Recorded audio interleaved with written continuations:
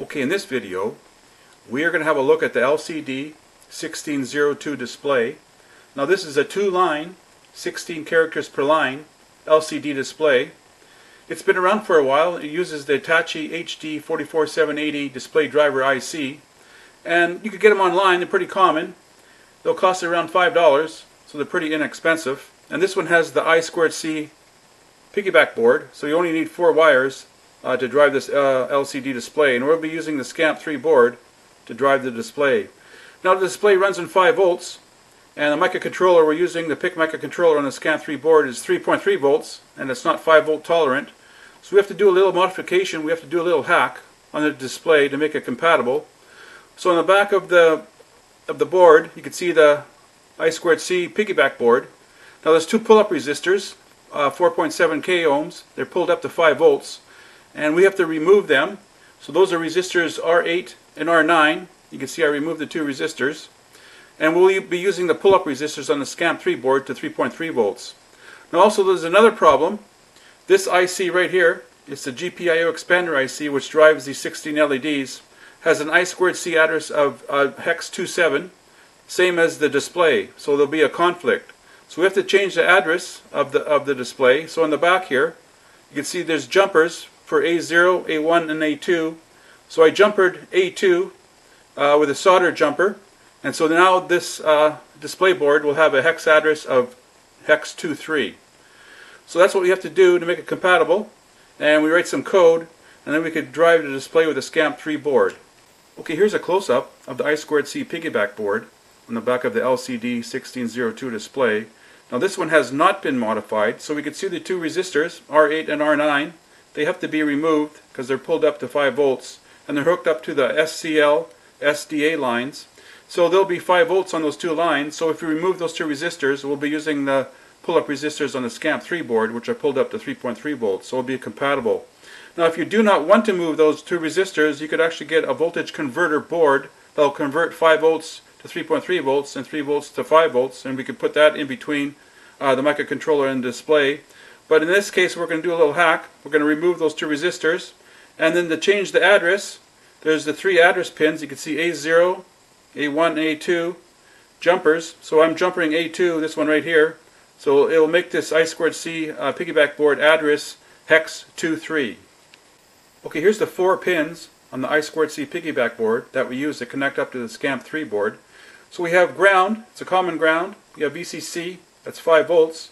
Then we have the SDA, it's a data line. SCL, it's a clock line. Those 2 are the I2C bus.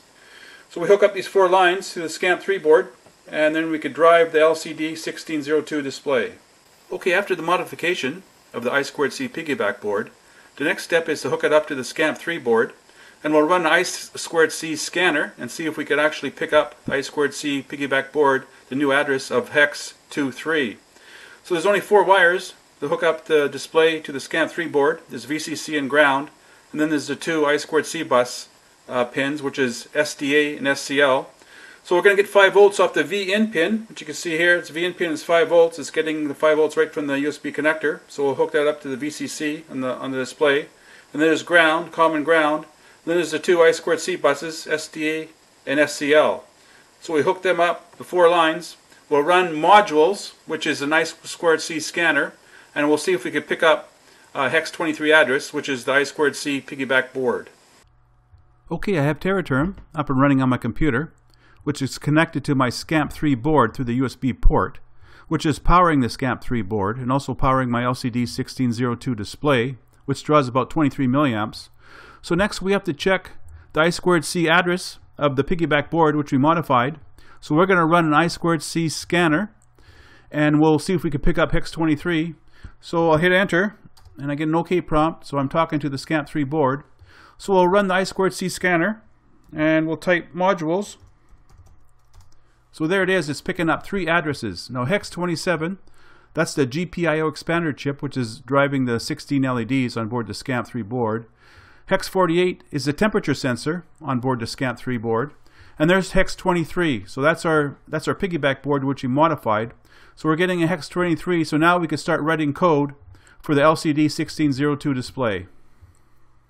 Okay, next I'm going to demonstrate some code which I've written on the Scamp3 board, written in FlashForth, to control the LCD1602 display. So I made it interactive, so I have it mapped to my keyboard, so whatever I type on my keyboard, it's going to come up on the LCD1602 display. So I type some keys, and it comes up on the display. When I come to the end of the second row, it's going to go up to the top row, row number 1, and I keep on going. When it comes up to the end of the first row, it's going to jump down to the second row.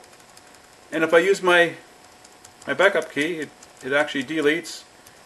My space key,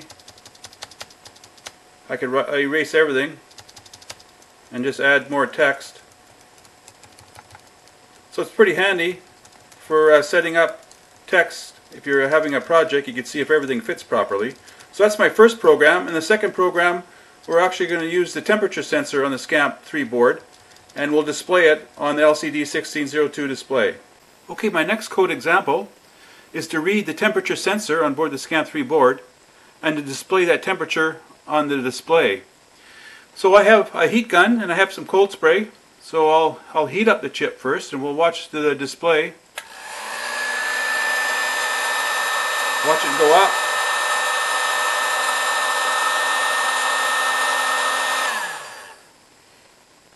And I'll get my cold spray and I can take it down pretty quick.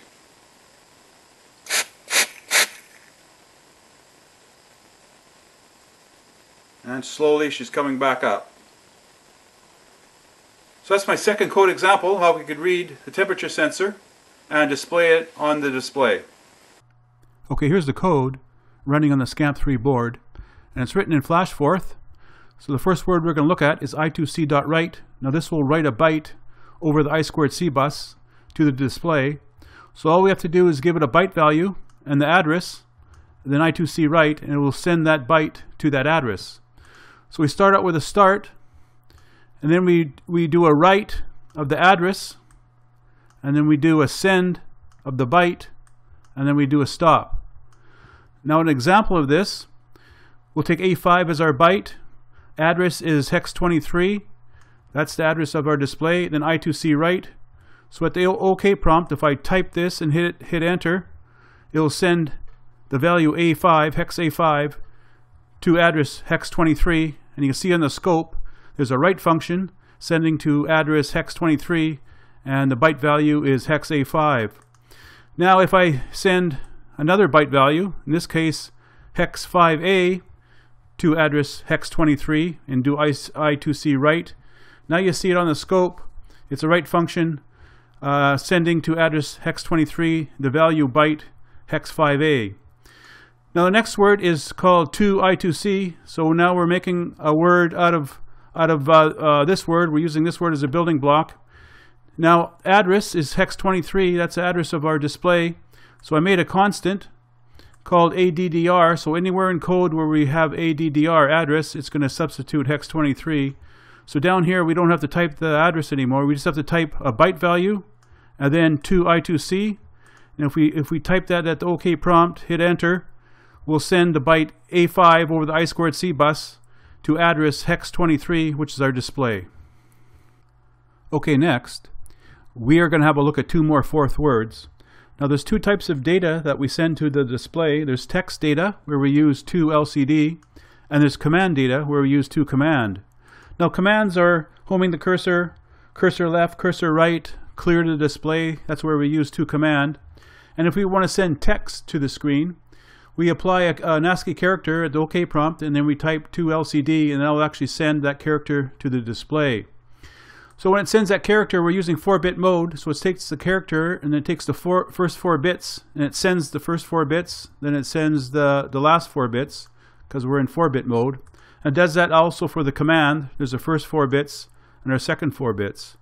Now if you look at the display, there's a pin labeled pin 4. That's our RS. That's our register select. So when that pin is high, we're sending data. So we're sending to LCD. And if that pin is low, then we're sending commands. So that's how we tell the difference between commands and text, is by pin 4 if it's either high or low. Okay, the setup shown here takes a lot of GPIO from the microcontroller. So to reduce the count on the GPIO pins, we could use the 4-bit mode. Now in 4-bit mode, we don't use D0 to D3 on the data bus. So to send the character H, we would do it in 2 steps. First of all, we would send a 4, a binary 4, 0100, and put that into the high nibble of the data bus, and then pulse pin E with a positive going pulse.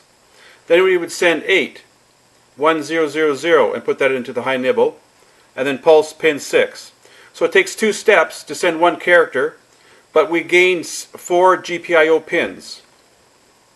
Now when the display first powers up, it's in 8-bit mode and it's configured for 1 line. So we have to configure it for 4-bit mode in 2 lines. So we do that with the word lcd.init. So here we set it for 4 bits, for 2 lines, 5 by 7 pixels, home the cursor and clear the screen. So that's the first thing we run is lcd.init. And then we're going to run 2 more words called toDisplay and toConsole. Now this is a redirection. Now when we run toDisplay, all 4th words that normally sent text to the computer screen will now send it to the display. And when we go toConsole, it'll revert it back to the screen again.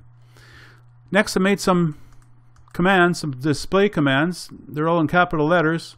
So here's clear screen home cursor. Here's move cursor one to the left. Here's move the cursor 1 to the right. Home cursor line 1, so that'd be line 1 to the very left. Home cursor line 2, that'd be the second line to the very left. And then all the rest all the way down to shift display right. Next word is called set cursor. Now this is very powerful. You'll be using this a lot. We give it a line number, either line number 1 or 2, and a column number from 0 to 15, and we'll put that cursor in that location on the display. And then from there you could write text. So that's very powerful, set cursor. So here's my 2 words that I demonstrated. So here's lcd.type. So when we run that, we just type on our keyboard, and whatever we type on the keyboard will come onto the display, like I showed in the very beginning of the clip. And here's my temperature, show.temp. So this will read the temperature I see on board the Scamp3 board and display it. So first of all, we do a carriage return for a new line. We initialize the display. We clear the cursor, make it invisible. Now we do redirection to display. Now all words that normally send text to the computer screen will send it to the display. So the first thing I do, I home the cursor to line 1, then I print temp, then a space. Now I read the temperature from the temperature sensor, and it's going to give us an integer and a fractional. So I'm going to drop the fractional, and I'm going to print the integer value of the temperature, and then I'm going to print the word degrees. And that's going to go into a loop. It's going to continuously read the temperature until we hit any key on the keyboard. It will come out of this, and then we'll go back to the console. Now we could actually get into the 4th operating system. So that's our main word called show temp. So you could try that out. We could try out those 2 words, show.temp and lcd.type. So that's the first 2 words you could try out when you load this code onto the Scamp3 board. Now when you first power up the display, it's going to look like this. You can see it's showing 1 line, so it's set for 1 line, and it's set for 8-bit mode. So as soon as you run the program show temp or LCD type, you'll actually reconfigure it, and we'll get 4-bit mode with 2 lines. Now make sure that you have your intensity turned up. On the back there's a pot right here.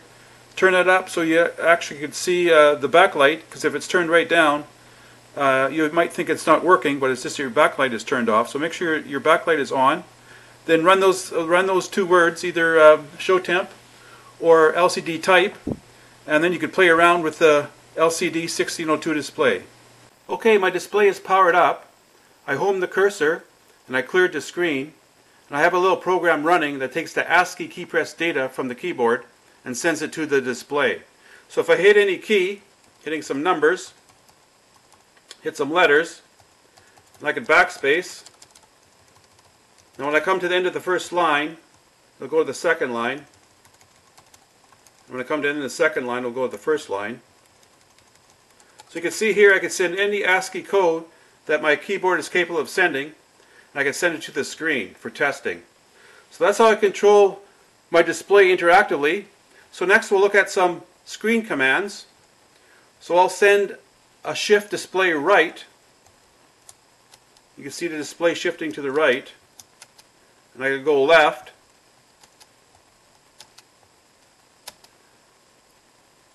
I can home the cursor to line 1.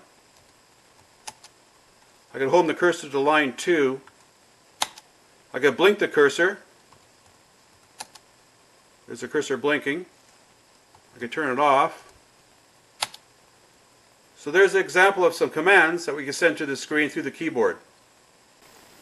Okay, so that was my little tutorial on how to interface an LCD1602 display to the Scamp3 board and how to do it in Forth. So in Forth, we're actually making our own computer language. So it's a language for running a display. So now you can take all those words that you saw in the code and you could actually build upon them and come up with your own computer language for your own projects.